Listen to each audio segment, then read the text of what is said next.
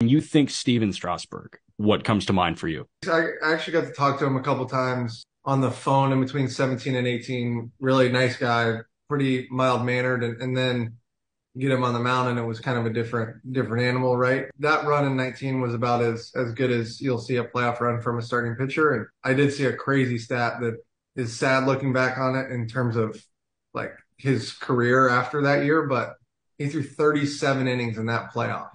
And I think he He threw 33 after.